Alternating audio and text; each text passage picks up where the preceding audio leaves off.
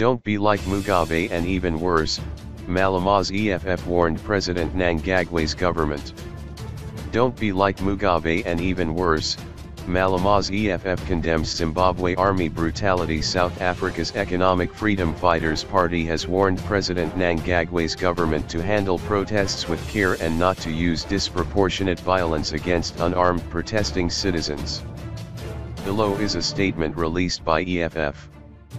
We extend our solidarity with the people of Zimbabwe who have taken to the streets to protest against increase in petrol prices. We call on the government of Zimbabwe to respond to these demonstrations with restraint. We particularly condemn the unleashing of the military on citizens.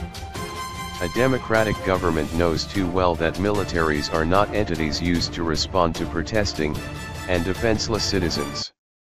To unleash military is to treat citizens as enemies of the state, who must be met with excessive violence, force, and death, as militaries are death-driven, only to be deployed to those who are armed and sworn enemies of the people.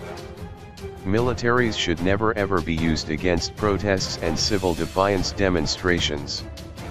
The progressive international community celebrated the fall of Mugabe, with the hope that the era of human rights abuse, associated with his reign in Zimbabwe, will come to an end. President Mnangagwa is therefore consistent with the Mugabe administration violation of citizens' rights to protest and civil disobedience.